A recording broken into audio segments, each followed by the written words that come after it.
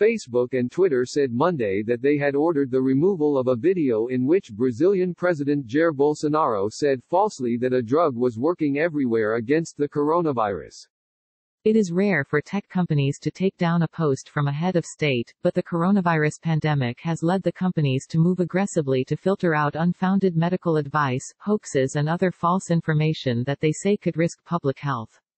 We remove content on Facebook and Instagram that violates our community standards, which do not allow misinformation that could lead to physical harm, Facebook said in a statement.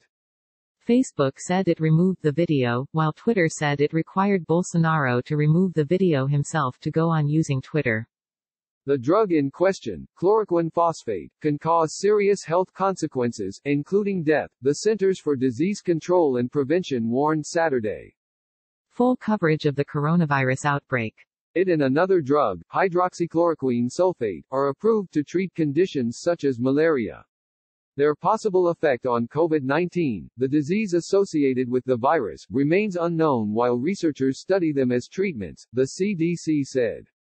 An Arizona man died this month after he and his wife ingested chloroquine phosphate, believing it would protect them from becoming infected. She said she had watched televised briefings during which President Donald Trump talked about its potential benefits. In the deleted recording, Bolsonaro spoke to a street vendor and said, "That medicine there, hydroxychloroquine, is working in all places," the BBC reported. Twitter, which has adopted sweeping new policies to reduce coronavirus misinformation, had already removed 2 previous tweets from Bolsonaro about coronavirus, the company said.